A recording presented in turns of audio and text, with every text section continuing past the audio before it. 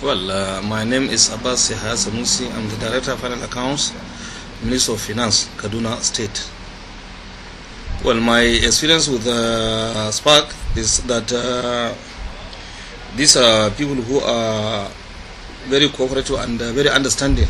In fact, they realize our problem, and they are out to address most of those problems. But maybe because they have been accepted and given office accommodation within the secretariats, that is why they are finding their work very easy. But still, I want to believe that they are out to work and they are really working. In fact, there is an important item about this reform in Kaduna State that they help us greatly.